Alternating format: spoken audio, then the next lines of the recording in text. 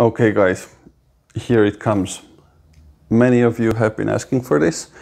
Here is my Adam S2V rant.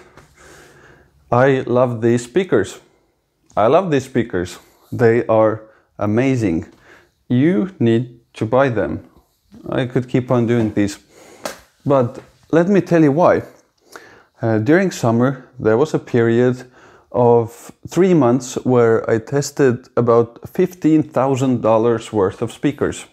I ordered them to my home, I made reviews from them, which I never uploaded, and I listened to them back to back to back to back. This was what I did all summer, and everything below that price point, I should check how much they are. I think probably they're around $4,000 a pair, right? Well, anything below that, I could always find some freaky shit that was going on with them. You know, just something always bothering me.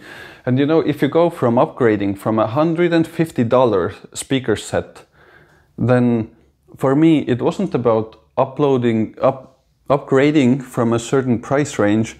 It was about really getting an upgrade that I could feel and enjoy, that would fit my musical development that I've had in between. And I tried many speakers, and they all had some weird stuff going on with them. And then my high hopes were on the Channel X, which were the worst disappointment ever. But maybe that's because I had my high hopes. Well, then came the Adams. I opened them from the box. I put them on these same stands in my main studio, and fuck, they were amazing from the first moment on. Like, they were amazing, and they were amazing in this kind of calm mastery type of amazing. You know, where the guy is just playing his instrument so well, he doesn't even notice that you're listening. He's in his thing. You get to hear it, sure, but for him, you're not the audience, right? They're not playing for you. And he's just so good at it that even if he plays his worst, you are gonna just be amazed. So these speakers, I wouldn't consider them powerful in any way. Like I said, I took my Channel X, same size, to a festival of 150 people, and they were enough for the festival, right? I wouldn't take these to a birthday of 20 people. They're just not that kind of speakers. I'm sure they would play their thing, but they just don't feel like the right thing there, right? So what these do is extremely elegant. It's well measured, and it's just the right amount. You know, where everything is there in the most purest, most elegant form, yet it always leaves room for imagination. It's never trying to impress anybody, and you don't ever feel that the speakers are working for whatever you put in there. I mean, it's not an effort for them. And that kind of calm thing, it just makes music feel extremely natural, like they can handle shit, you know. The bass ports on the front, I don't even know, like there are arguments about how much the port matters.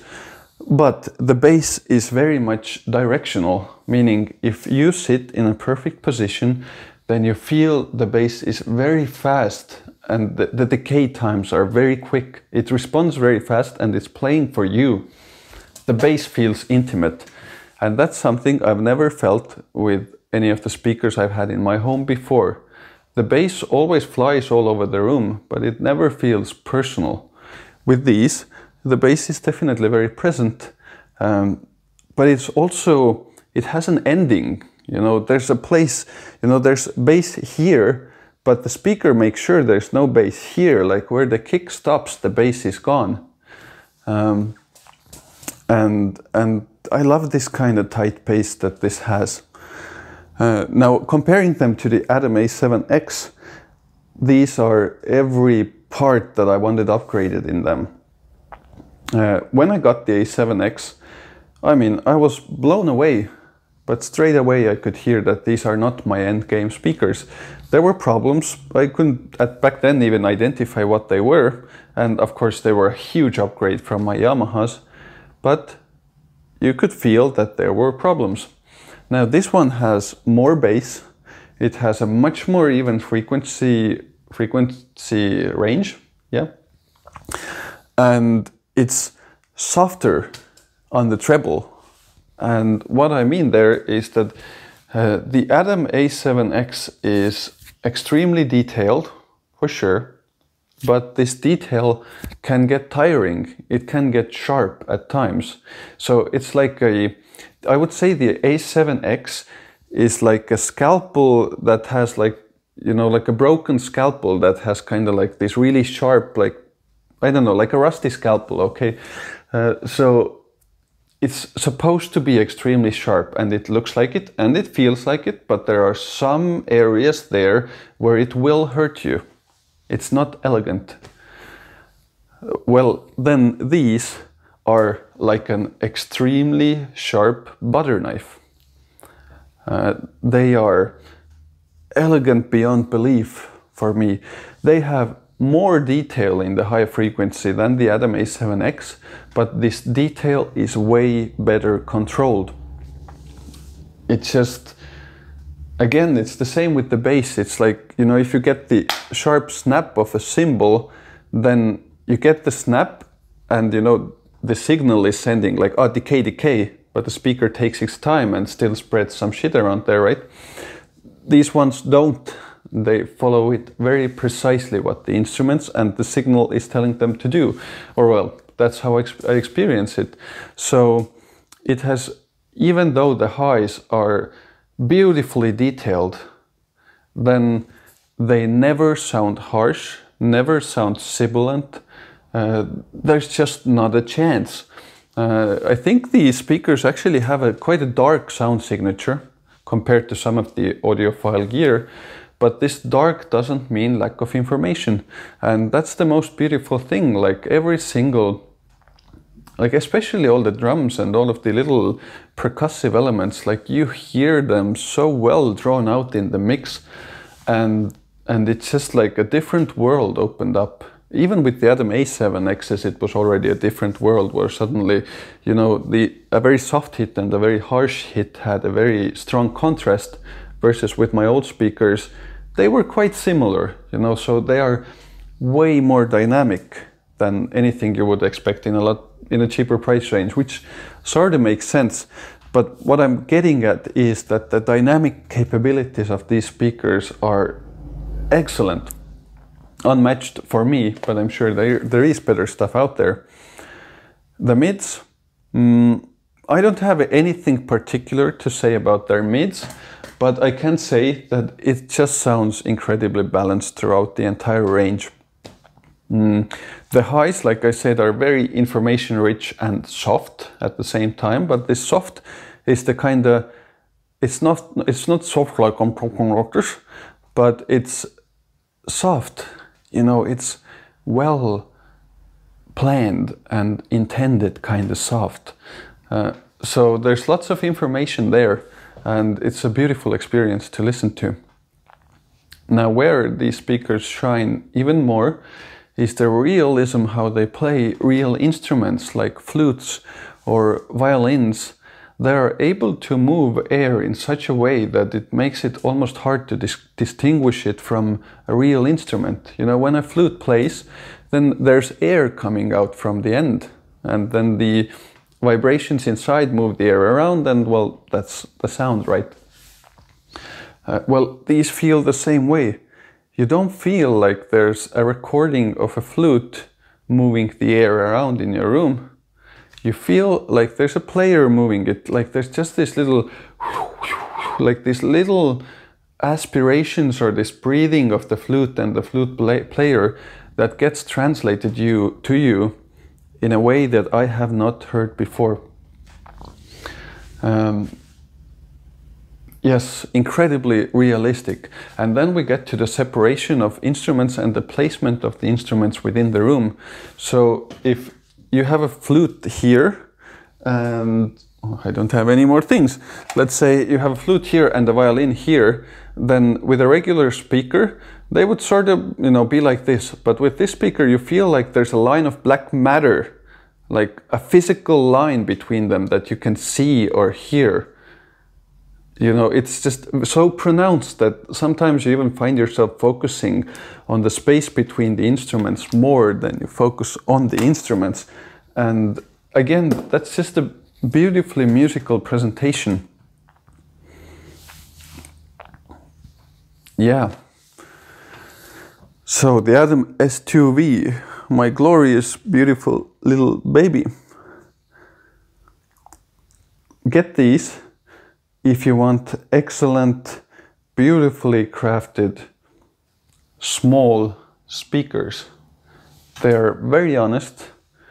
They are definitely for mixing, mastering. They are definitely for fun stuff, like we watch movies on these today. Also their DSP works great. Like for me, these speakers, at first they still sounded great out of the box, but when I added like 2 dB of bass, and it just made everything whole in my previous studio. I guess that was maybe what my room intended or wanted, but it just made them feel a bit more musical. And again, you can upload it into the speaker. You have your user presets here, and you can measure your speakers or their room using some other program, copy the EQ there, and just redo it with this guy's EQ. I used like, not Audacity, you know, what Sonarworks, there you go. I used Sonarworks to first measure my room, then I used my FL Studio to copy whatever Sonarworks wanted to do with the speakers, and then I manually just copied the EQ again into these speakers. Now it takes time, but if you're not moving every day, which I highly doubt you are, then it's a process that you can do, and it will help a lot. Like whatever Sonarworks does, you can copy it manually within these speakers, and you can do your own favorite presets. You know, maybe there's a day that you would like to enjoy the bass, and maybe there's another setting where you'd really like to enjoy the quiet listening. And these speakers respond very well to that. So when I was choosing between the Genelec A340 and these ones, then the very fast and comfortable way to do DSP on the Genelec was a big thing why I was considering taking the Genelecs. But these are able to do the same thing. It will just take you an hour or an hour and a half instead of 20 minutes. So for me, well worth the effort. Whatever speakers I have tried in my lower price ranges, then none of them have the same musicality that these speakers have. And you know, one more thing, you might have been thinking like, hey, this is your TV, it's your living room. How are these speakers here? And that's a very important point. They don't sound good. Yep. So you don't want to spend this much on speakers unless you have a very well treated room. And I've tried it with different speakers. You know, I've had many speakers in many different rooms just to, you know, learn about it, really, just to get the experience.